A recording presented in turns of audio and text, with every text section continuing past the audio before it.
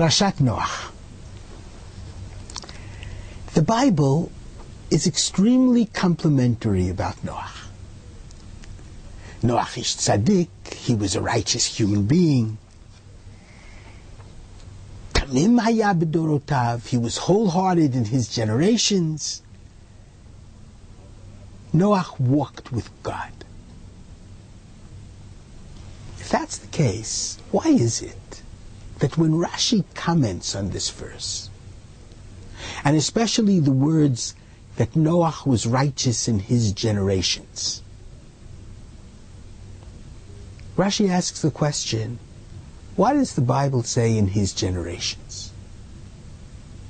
Why doesn't the Bible just say he was righteous, he was wholehearted? And Rashi suggests, had Noach lived in the time of Abraham, lo haya nechshav leklum, he wouldn't have been accounted for anything.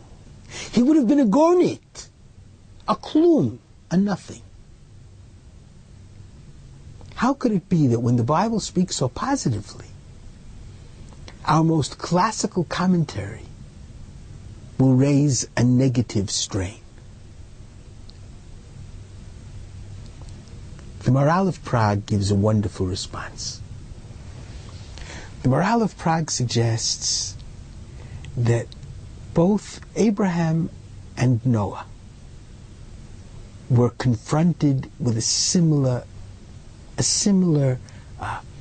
etgar, a similar challenge. God said to Abraham, I'm about to destroy the wicked of Sodom and Gomorrah. Abraham immediately becomes a defense attorney. Will the judge of the entire world not do justice? Let's say there are 50 righteous, 40 righteous, 30 righteous, 20 righteous, 10 righteous. God cannot destroy the wicked, the good together with the wicked. And he does the best he can do in order to save the wicked people, all the wicked people of Sodom. Ultimately, he only succeeds in saving his family. But he wants to save everyone.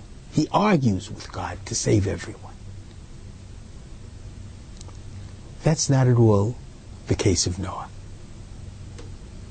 God tells Noah he's about to destroy the entire world. Noah works for 210 years to build an ark for his family and for the animals. But he never argues with God, and certainly in terms of what's written in the Bible, he never goes around trying to get the people to repent, which Abraham, by the way, constantly did.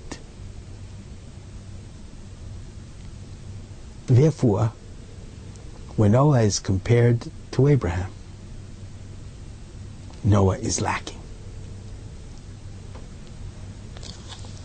This kind of lack continues,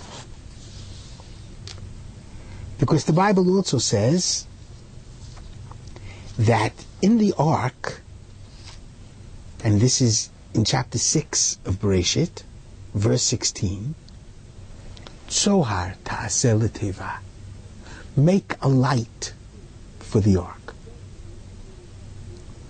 And there are two views. One view is that God told Noah to build with a window. The other view is that God taught Noah how to build with a chandelier. What's the difference between a window and a chandelier? A window forces you to look out, to see the suffering of others, to try desperately to do whatever you can to save them too. A chandelier, you only have light for yourself and whoever is in the ark. There's no way of seeing others. The view that sees Noah as lacking, as not caring for other, the way Abraham cared for other, would certainly say that the light in the ark was a chandelier and not a window. That Noah's failing, which didn't allow him to become the first Jew, was the fact that ultimately he cared about his family. He didn't care about the world. And we learn from this a tremendously important lesson. To be a Jew means you must care about and take responsibility for the world. Shabbat Shalom.